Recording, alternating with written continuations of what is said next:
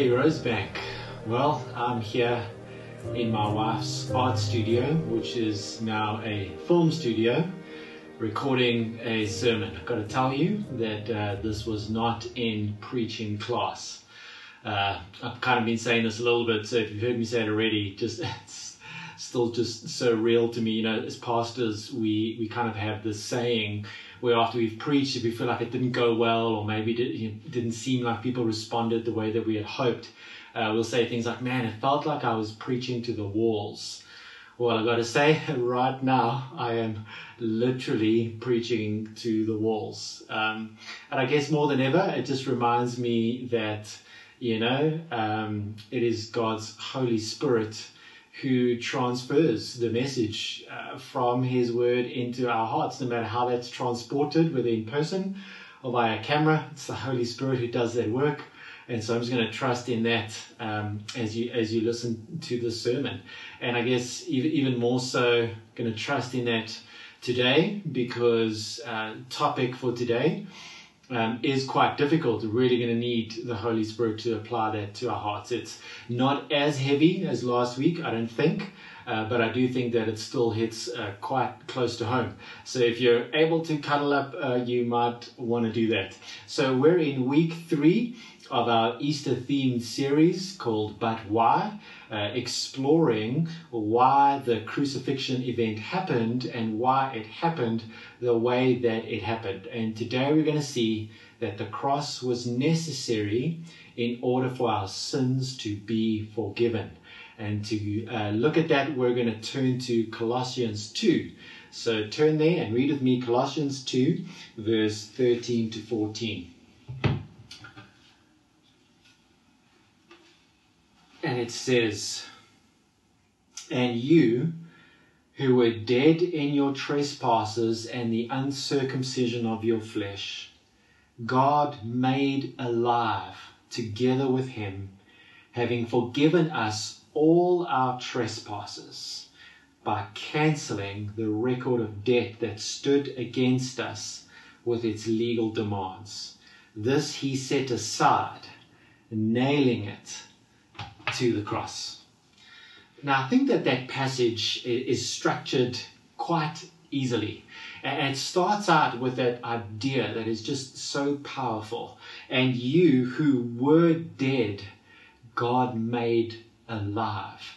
And I think that's one of these phrases that has become so familiar to us in Christianity that it may have lost its impact a little bit. You who were dead, God made alive.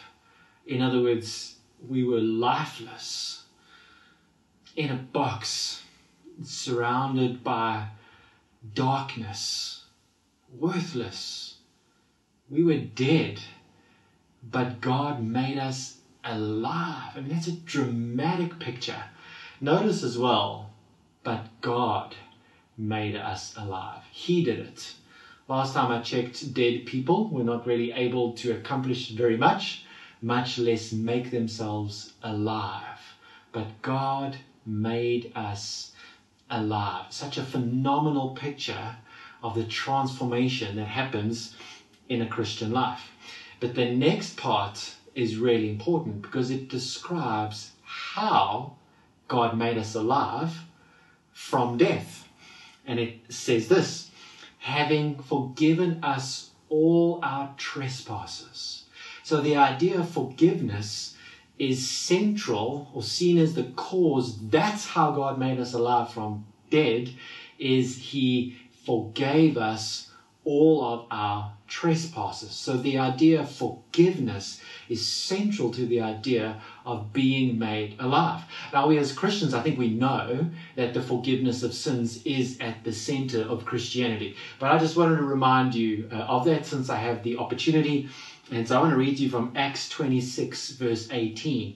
So this is Paul, before King Agrippa, kind of sharing the gospel and talking about the time where God sent him to proclaim the gospel. And this is what he says in verse 18, that God sent him to open their eyes so that they may turn from darkness to light, from the power of Satan to God, that they may receive forgiveness of sins and a place among those who are sanctified by faith in me, Jesus says. I just think that's such a great summary. You want to tell somebody, well, what's the benefit of Christianity? Well, here it is. Eyes being opened, turned from living in darkness to light, from living under the power of Satan to under the power of God, having all your sins forgiven, and having a place among those who are being transformed. Isn't that a phenomenal description of the benefits of the Christian life? And central to it is having all of our sins forgiven.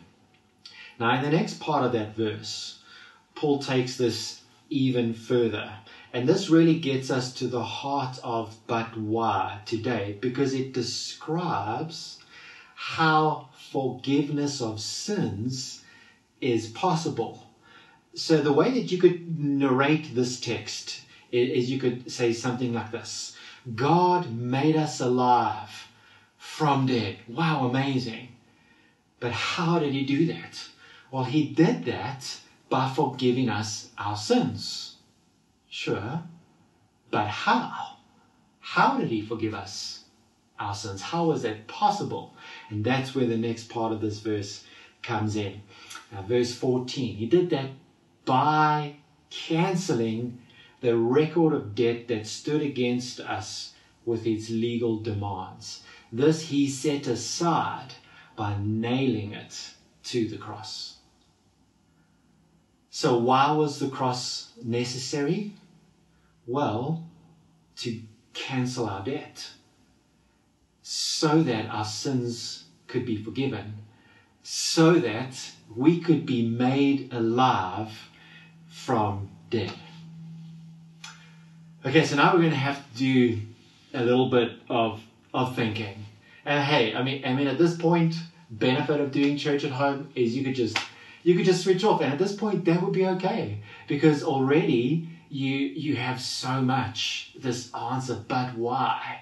To cancel the record of debt, so that our sins could be forgiven, so that all of these marvelous things in Christianity could be made available to you. That's true, that's amazing. Maybe that even impacts your life even right now. But if you really want to get the impact of what forgiveness of sins means and what the cross meant in accomplishing that, then we're going to have to try and understand this a little bit. And that's really what I'm all about, just helping us understand. And that's what the series is about. But why? Let's ask these questions. How does the action on the cross, the death of Jesus, mean that sins could be forgiven? And to be honest, I think we need to dig into that a little bit, because it's not really that intuitive when you think about forgiveness just from the standpoint of ordinary people today. I mean, when you think about forgiving somebody, you're generally not thinking about paying a record of debt or cancelling it. You're certainly not thinking about, something that costs you or that involves blood of some sort. And so the question is, how does the death of Jesus or the blood of Jesus, how does that connect to the forgiveness of sins? And see, in the Bible, forgiveness always comes at a cost. So that's not intuitive to us. We don't generally think about forgiveness as costly to us, but in the Bible, forgiveness always comes at a cost. Let me show you a couple of verses that describe this. So Hebrews chapter 9 puts it this way in verse 22. It says, "Indeed, under the law, almost everything is purified with blood, and without the shedding of blood, there is no forgiveness of sins." Forgiveness always comes with a cost. That is why Jesus would say on the night of the Last Supper, when he broke the bread and then when he shared the cup, Matthew 26:28, and when he takes that cup, he says, "For this is my blood of the covenant, which is poured out for the forgiveness of sins." Now again, to try and understand this, let's understand why the idea of sacrifice is connected to the idea of forgiveness. And in order to do that, we're going to have to do a really deep dive on the subject of forgiveness in the Bible. So you all ready for this? I would suggest that right about now you push pause and maybe you go grab yourselves a cup of coffee, right? Because you can do that because you're at home. So you won't be able to do that when we get back to Rosebank Union Church. So, well, you can, but you'd have to bring me a cup. All right. So when you read in the Bible, when you see the word forgiveness, I mean, that comes up about 66 times in the Bible. However, there are about 250 words in the original languages that we then sometimes translate 66 times as forgiveness. So what happened to the other 190 words? And that's where we start to see the range of meaning that is caught up in this word that we then sometimes translate forgiveness. And I want to try to give you an idea of this, and not just because I'm like a Bible nerd, but I really think you're going to see the impact of forgiveness as we understand this. So actually, when we look into it, it gets a little more complicated because there's not just one original word that's translated forgiveness 66 times and in other ways 190 other times. There's actually 4 different Greek words in the New Testament that all are translated forgiveness and are translated some other ways. This is getting really quite complicated, isn't it? But let me say this to simplify a little bit. 3 of those 4 words are quite similar. And so we can treat them as one, and then there's another word that is all on its own. All right, let me get into it, and you'll see what I'm getting at, hopefully, soon. Right, so here are the 2 words, or one which is a group, and their range of meanings. So the first one is this Greek word aphesis. Doesn't even matter if you can say it or spell it, doesn't matter. But the basic idea behind this word and 2 other related words is to release, or to let go, or to set free. This idea of liberty is the basic idea behind this word aphesis, to let go, which is sometimes translated forgive. But it is more often translated let go or release. Let me give you an example of how it is translated not as forgiveness. For example, Luke chapter 4, verse 18, Jesus says, "The Spirit of the Lord is upon me, because he has anointed me to proclaim good news to the poor. He has sent me to proclaim liberty to the captives and recovering of sight to the blind, to set at liberty those who are oppressed." All right, you guessed it. The word liberty is that word aphesis, which is sometimes also translated forgiveness. But here it is this idea, liberty to the captives there, set free. So that's the idea behind that one word, or group of words that is used. Here's the other Greek word that is translated sometimes forgiveness. This one stands all on its own. This is the one in Colossians 2. So it is the word charisma. You don't have to worry how to say it. I'm probably saying it wrong anyway. But charisma. And the basic idea behind this word is the idea to grant or to give. It's this idea of generosity. And in fact, the word grace is in there. Charisma is the word for grace. So it's this idea of abundant giving and generosity, which is sometimes translated to forgive, but otherwise translated in this other way. For example, Romans 8 verse 32 translates it in that way, where it says, "He who did not spare his own son, but gave him up for us all, how will he not also with him graciously give us all things?" And I love that verse. It's just this verse about the abundance of life that we have in Christianity. Will he not graciously give us all things? Graciously give us is the word charisma, which is also translated forgive in Colossians 2. All right, this may be I promise you this is going somewhere. Here's the first question I want to answer related to that word, the word in our passage.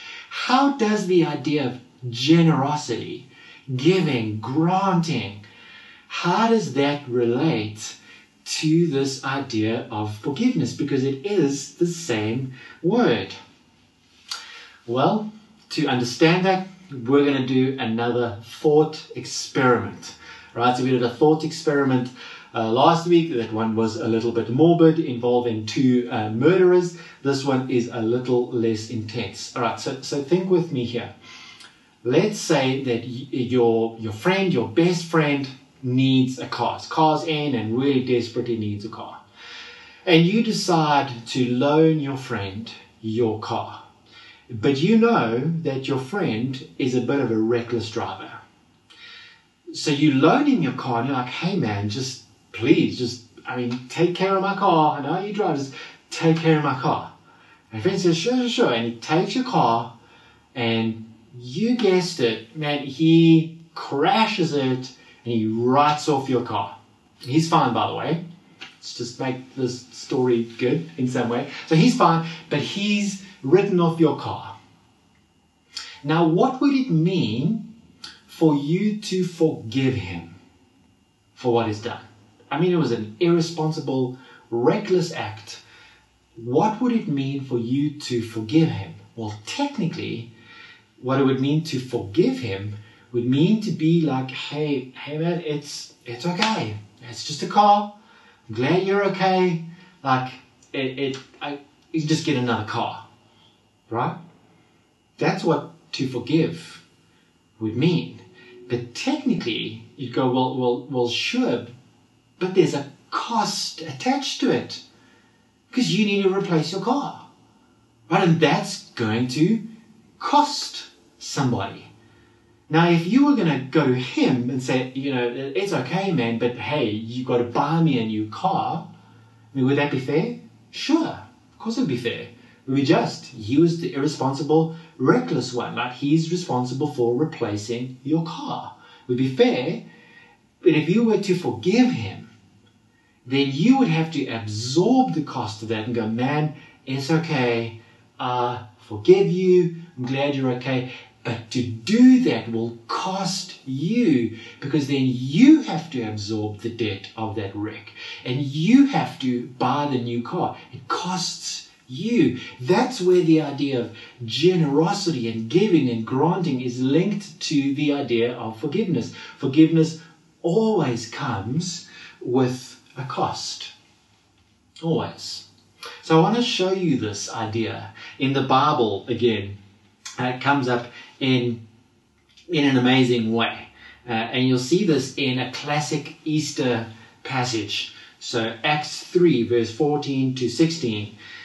This is Peter speaking before the religious leaders after he's healed that lame beggar, and they're kind of challenging him. And Peter, speaking to them, is sharing the gospel, and he says in verse 14, "But you denied the holy and righteous one." This is in the event where the governor was going to release a Pilate. I don't think his name Pilate was going to release either Jesus or Barabbas. And Peter's telling a story. He says, "But you denied the holy and righteous one, and you asked for a murderer to be granted to you, and you killed the author of life, whom God raised from the dead. To this we are witnesses. And by his name, by faith in his name, has made this man strong whom you see and know. And the faith that is through Jesus has given the man this perfect health in the presence of you all." And it's quite a bold Peter standing up to these religious leaders, saying, you denied the author of life, you asked for a murderer to be released to you, and you killed the author of life. Now listen, when Peter says you asked for a murderer to be granted to you, to be given to you, Barabbas, when you asked for him to be released, granted to you, guess what word is behind that? You got it. You guys are so smart. I know you're at home. You're getting this. That is the word charisome. It's the word forgiven. But you forgave the murderer. He was granted. You asked for him to be granted to you. But guess what? For Barabbas to be granted, to be forgiven, someone still had to die. He was granted, but the author of life was killed in his place. In a way, Barabbas became the very first person whose life was spared because of the death of Jesus. And see, that's the word forgiveness. It's there. You might not see it, but it is. That's the word forgiveness. He was forgiven. He was granted. But it cost somebody. It cost Jesus his life. If you think about it, I said it's not intuitive, but in the world today, I mean, we know this in some senses. So, for example, in the world of accounting, which let me just be clear, that is the very first subject that I dropped in high school. I have absolutely no interest in it whatsoever. No offense to all of you accountants out there. But I did had a phone conversation with our treasurer yesterday and bounced this off him just to make sure that I sound like I know what I'm talking about. But in the world of accounting, if you have debt, if you have a debt, but it's bad debt, like you know that the person who owes you just cannot pay it back, then you can choose to write off that debt. But how do you write off a debt? Like, how do you do that? Well, to write off debt, you have to expense it. So it costs you to write off debt. Listen, Colossians 2, that's exactly why it includes this phrase of by cancelling the record of debt. Today's language, it would be writing off the record of debt. But hey, you have to expense that. It costs. That's why it was set aside, nailed to the cross. A price was paid. It was expensed so that the debt could be written off. That's our debt that was written off. And that's why this is such a powerful picture of forgiveness, because we're the ones who couldn't pay back that debt. But we just could not do it. But God, He, through the cross of Jesus, cancelled the record of debt. So that blood and that the transaction was made, it was expensed so that we could be forgiven, so that we could be made alive from dead. Well, I bet you're all just right about now, just pretty stunned. I'm just going to imagine that in my mind, that all of your mouths are hanging wide open as you're stunned about this. Well, I'm pretty stunned about this. But hey, it gets even better. It goes further than that. So that's the idea behind this one word, charisma, generosity, and how giving, cost, is attached to forgiving. What about that other word? The aphesis word, the letting go word. How is that attached to the idea of forgiveness? Well, in order to explain that to you, we're going to turn to another fascinating story in the Old Testament. So in the Old Testament, the clearest picture we have in the Old Testament of what Jesus would come to do, so the clearest picture of Jesus and the death of Jesus in the Old Testament is clearly the sacrificial system.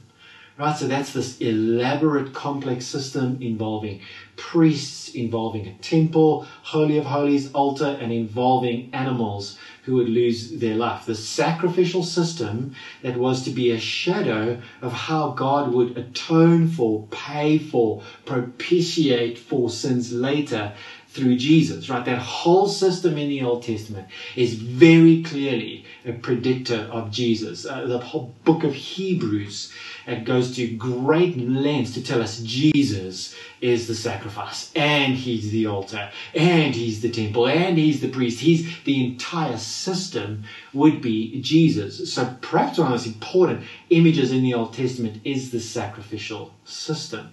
Now, central to the sacrificial system is one particular sacrifice that happened on one particular day. It's the most important sacrifice. It happened on a day known as the Day of Atonement, the most solemn of all of the religious festivals. And on this day, the sacrifice was a little different. So it would involve 4 animals. 2 of those animals would be sacrificed purely for the priest, right, to atone for, to purify the priest. You couldn't have a priest that was impure offering the sacrifice of atonement that was coming, which again is another predictor to Jesus and why he had to be sinless and why he is that priest. So 2 animals, a bull and a ram, sacrificed for the priest to make him pure. Then the priest would take 2 other animals, both of them goats. And this is really important. 2 goats were necessary to make up the sacrifice of atonement that would then atone for and purify the entire nation. 2 goats, both necessary. And here's what would happen, right? The priest would cast lots. So something like rolling a dice, which would determine the fate of these 2 goats. Now, if you were a goat living at this time, this is the one moment in your life where you would be desperate for the roll of the dice to go your way, because one of the goats would lose their life and the other goat would be sacrificed. The other goat would be set free, right? So this is like Hunger Games of the Old Testament with goats. So the priest would roll or cast these lots, and he would take the goat that was supposed to be sacrificed, and he would sacrifice it as a sin offering, which takes place outside of the Day of Atonement as well for unintentional sins and things like that, never applying to the whole nation. But he would do it this day for the whole nation, and he would sacrifice it the way that he would normally do, so spraying the blood on the horns of the altar and on the whole altar and the base of the altar, right? A lot of blood involved, because without the shedding of blood there is no forgiveness of sins. And so there would be that one goat that would be sacrificed. But then the other goat, this would happen. You read this in Leviticus chapter 16. And Aaron the priest shall lay both his hands on the head of the live goat and confess over it all the iniquities of the people of Israel and all their transgressions and all their sins. Just picture this, laying his hands and symbolically transferring all of the sin of the whole nation onto the head of this little goat. And he shall put them on the head of the goat and send it away into the wilderness by the hand of a man who is in readiness. The goat shall bear all the iniquities on itself to a remote area, and he shall let the goat go free in the wilderness. Okay, so what is the point here? Well, remember, we have 2 words for forgiveness. We have 2 goats, and I think they relate. So the goat that was sacrificed relates to the charisome, to the debt that was paid, to the cost. And the cost is the loss of its life, like it cost Jesus his life. But the other goat, the one that was set free, well, that is symbolic of the other word for forgiveness, aphesis, which you remember means to let go, which means liberty, freedom, set free. And so you put these 2 goats together and you have this idea that the debt was paid, it was expensed, so that that debt could be cancelled, and it was just the sins were not only paid for, but removed, taken far away from us. That is the meaning of Psalm 103 verse 12. You know this, as far as the east is from the west, so far does he remove our sins from us. Not only were sins paid for, but they were removed, sent away. In other words, both these ideas together, the debt being cancelled and set aside, remember Colossians 2, set aside, nailed to the cross, just speaks of one idea, just complete freedom, liberty, made alive from being dead. Isn't that amazing? I've got to be a little bit careful here because I'm getting excited. I know with these cameras and the way that they are set up, I'm not supposed to stand up. But I mean, this is just so exciting. Hey, I want to read you Colossians 2 again and just listen to it. with all that's going on in the background now, behind that word forgiveness, listen to it again. And you who were dead in your trespasses and uncircumcision of your flesh, all the failings of our flesh, you were dead. God made alive together with Jesus by having forgiven us all our trespasses, by cancelling the record of debt that stood against us with its legal demands. This he did. This by setting it aside, by nailing it to the cross. Now, before we end, we need to take some time to apply this. And it's got to be applied in a way that you're probably not going to like. And that is to remind you that just as we have been forgiven, so we also must forgive others. That's what we pray when we pray the Lord's Prayer. Forgive us our trespasses as we forgive those who trespass against us. And all over the New Testament, there is this very clear and hard connection between the forgiveness we receive and the need, the necessity to forgive others. And I know this is a complex subject, forgiving others, and requires us a lot of time. And hopefully in the future we're going to have some time to talk about the complexities of forgiveness. But today, here's what we're going to do today. Let's just apply what we already know about forgiveness. Let's apply that, not just to us, but let's apply that to how we will forgive others. So what do we know about forgiveness from today so far? Well, number one, we know that forgiveness is costly. To forgive will cost. To forgive somebody will cost us. Remember, that's what we were celebrating, is that we were forgiven by God, but it cost Him. For us to forgive other people, make no mistake, it's going to cost us. I'm going to use that example, the thought experiment of the friend in the car. And that just leads to a whole subject of, that really is just and fair. And in that situation, you may need to do that. And it leads to a discussion on justice and when is justice right or wrong. But at the very least, we can say this. And while we may not be sometimes looking for justice, sometimes we might. But at the very least, we will not seek vengeance. And I say that because so often we hold on to unforgiveness,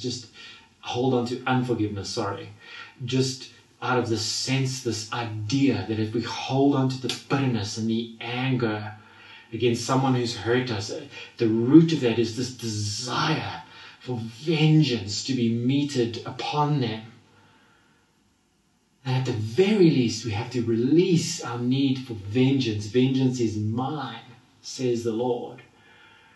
And so to forgive means to absorb ourselves the debt.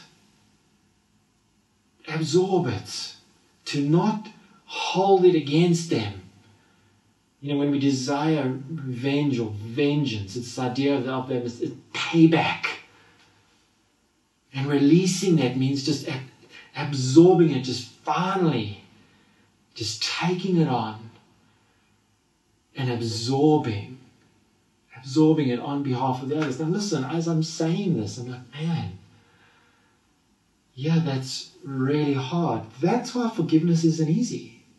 If it was easy, we would forgive people. But it's not easy.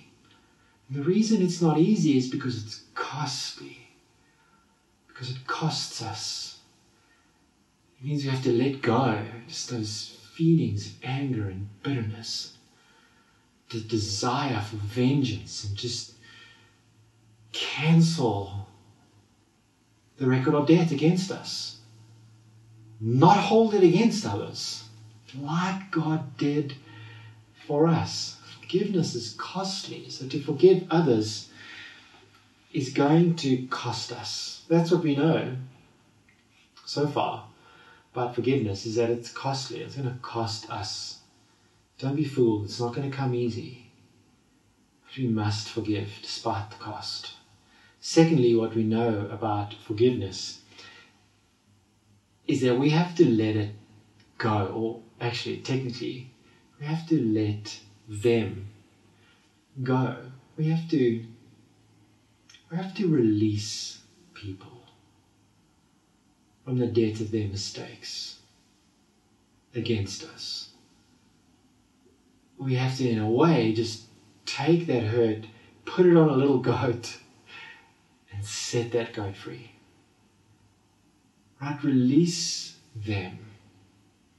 Take that record of debt and absorb it, pay for it, and then just set it aside. Release them. That is what forgiveness means. It means releasing them. But can I tell you a secret? Here's a little known secret. When we release those who have hurt us, and so offer them aphesis, forgiveness, when we release them, the secret is actually we experience the greatest degree of freedom and liberty, and we are released when we release them. See, holding on to bitterness and unforgiveness, I heard somebody say this, it's like setting ourselves on fire and hoping they die on the smoke. It's crazy. We hold on to this bitterness, to this anger and this desire for vengeance. It hurts us. So as we release them, as we do this, as we pay that debt, I mean, it's metaphorical. I don't know what it means, but I know you feel the weight of it. We all need to pray about what that really means, to just absorb the debt, what people have incurred against us. And we all need to release people.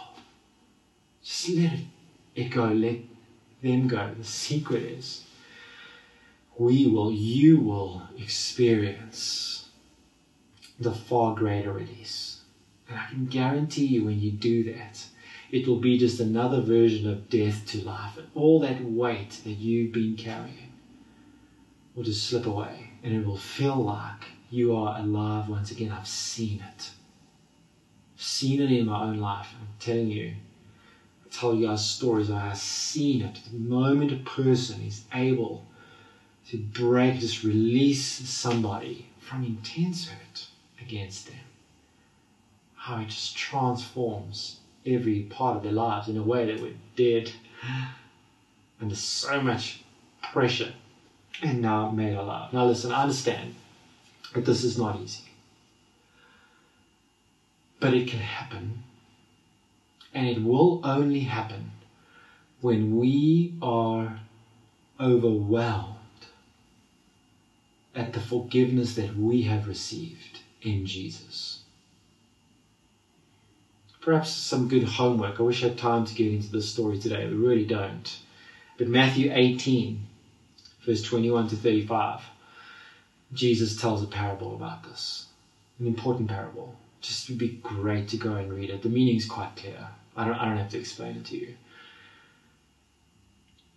If we are overwhelmed at the grace we've received, and remember last week, the magnitude of debt that we incurred against God transcends any debt someone has incurred against us.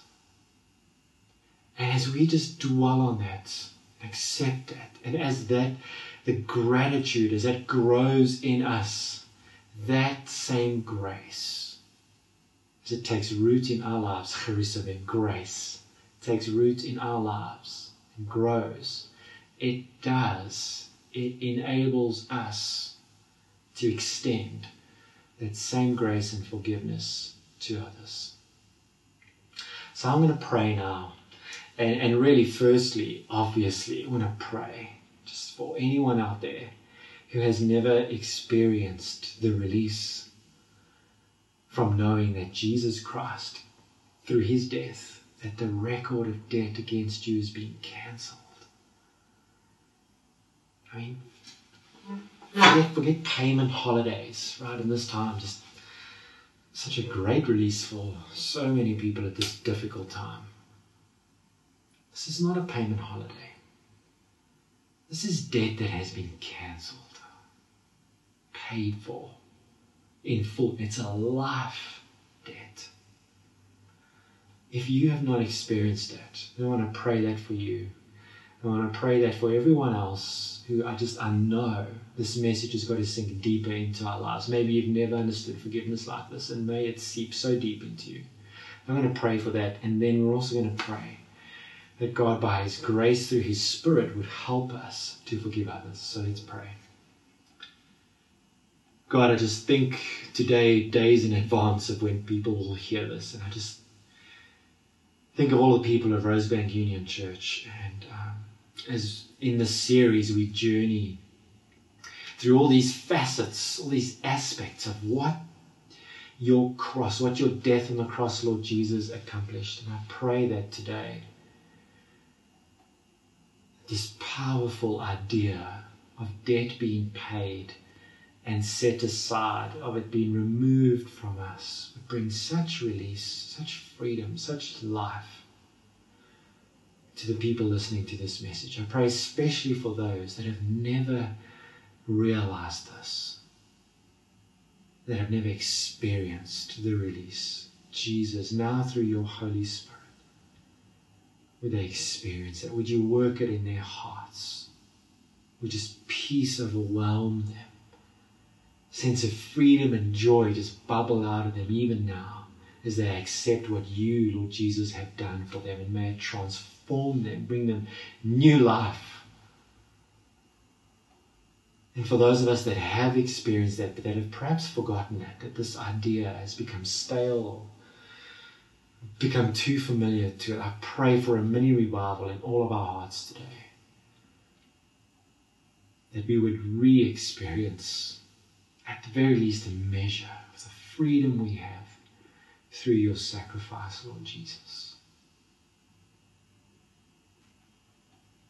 And God, I pray that by your grace, I don't know how to pray this except to ask that through your Holy Spirit and through the welling up of grace inside of us, that you would even right now enable us to forgive those who have hurt us. And I pray, Holy Spirit, you would bring to mind specific cases of unforgiveness to everybody listening, where we're holding on to grudges, big or small. And as I think of those dealing with deep hurts,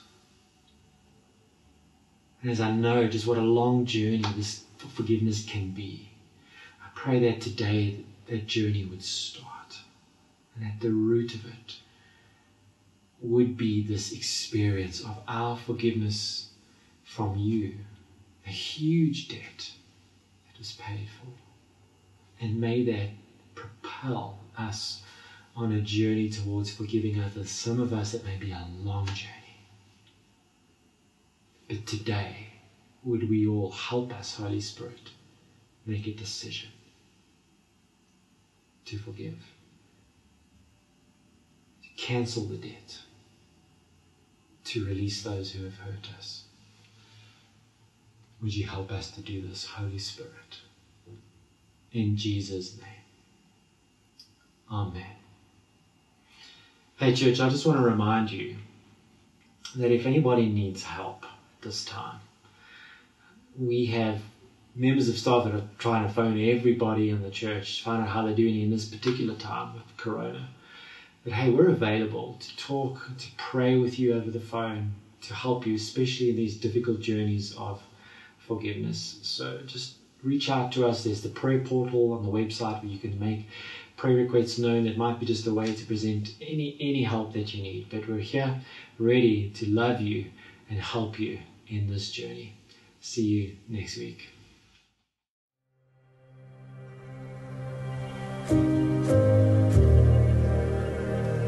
Thanks for joining us for #Church at Home today. Next week is Easter, and we have some exciting services planned for Good Friday and Easter Sunday. We look forward to celebrating this high point of the Christian calendar together with you.